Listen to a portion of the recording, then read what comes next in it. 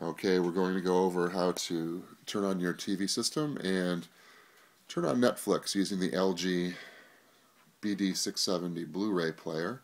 So the first thing obviously you need to do is take your television remote for your TV, which is the Scepter flat screen, and you're going to hit your power button.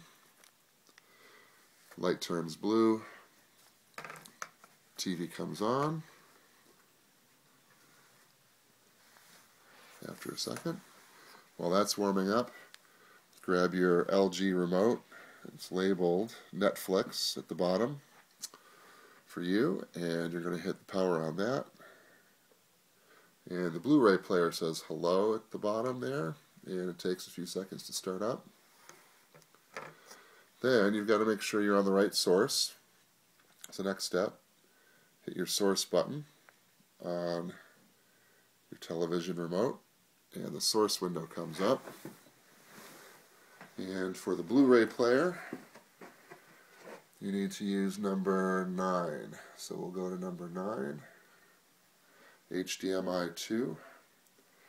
And now you're at the main menu for the Blu-ray player.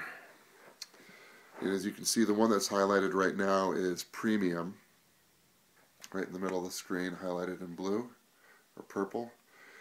And what you do then is take your Blu-ray remote, use the Enter key, and we're going to select Premium.